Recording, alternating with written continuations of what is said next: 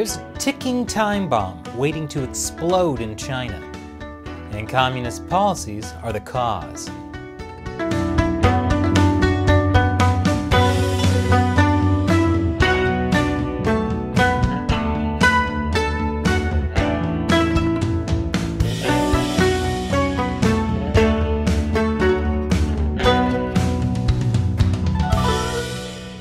Welcome to China Uncensored. I'm Chris Chappell.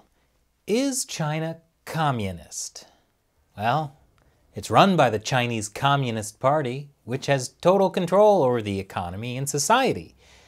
And like any communist party, China's been talking a lot lately about sharing the wealth. At a major meeting of the Communist Party last year, Chinese leader Xi Jinping talked a lot about what he called common prosperity. The party's Central Committee, with Comrade Xi Jinping, will gradually realize the goal of common prosperity. The party has promoted the development of common prosperity. And with unswerving resolve, we will pursue common prosperity for all. You know what that means? Common prosperity crackdowns! That's how you make a communist utopia. Take money from successful people and say you're going to share the wealth. Because Beijing has yet to offer specifics on many of the services China's government will provide, but economists expect the bill to be formidable. So how do you pay for all this common prosperity? Simple. Make everyone pay. Together. Across China, school teachers have been asked to work extra hours. Of course, don't expect to be paid for the extra hours, or even your normal hours, really. Civil servants are losing their perks and bonuses. And heavily indebted local governments are expected to shoulder the bulk of the costs. Hey, what's a little more debt for the glory of the Communist Party?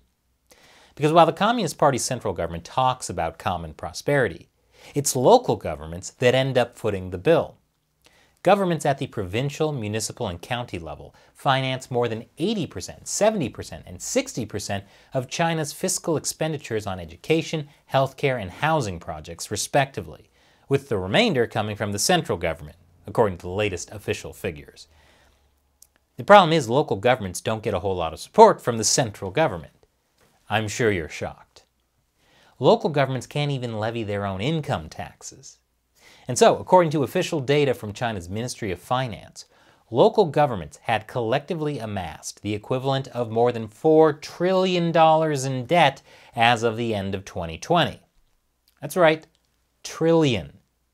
And get this, according to the Wall Street Journal, that sum is widely believed to be a gross underestimate, with considerable debt buried in financing vehicles and camouflaged in other forms.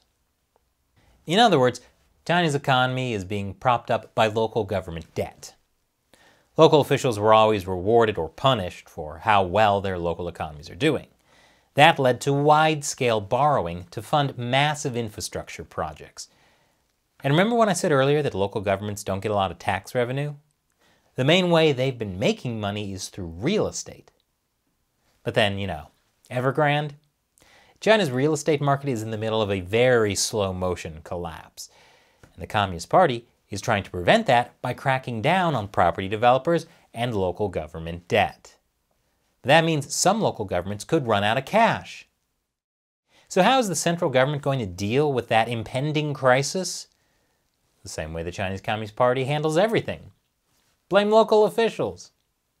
In December, China's Vice Finance Minister reiterated that there won't be any bailouts for governments that couldn't repay debts. Because at the end of the day, only the Chinese Communist Party is too big to fail. And now it's time for me to answer a question from a fan who supports China Uncensored on the crowdfunding websites Patreon or the exclusive social media platform Locals. AC Mariner 99 asks on Patreon, do you think China's zero-COVID strategy will encourage businesses to resettle somewhere not in China? Genocide, systematic censorship, and involuntary organ donation doesn't motivate businesses to make more ethical decisions, but cutting to their bottom line might. What do you think? Well, you're definitely right. It seems like many companies won't do the right thing unless it actually affects their bottom line. Goldman Sachs is warning China might stay shut for all of 2022 thanks to its zero-COVID policy. Others are saying China is uninvestable. And remember recently when Mad Money's Jim Cramer said it's impossible to recommend Chinese stocks in a hostile communist regime. It's true that some companies are pulling out of China, or looking to expand to other countries. Supply chain problems are even reviving U.S. manufacturing. But we don't really have good data yet on how many companies are leaving China. They're not necessarily going to announce it while they're still in China.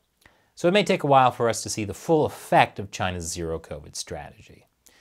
Thanks for your question and your support, AC Mariner 99. And thank you for watching. You too can get your questions answered on the show by signing up for the China Uncensored 50 Cent Army over at patreon.com/ChinaUncensored. Once again, I'm Chris Chappell. See you next time.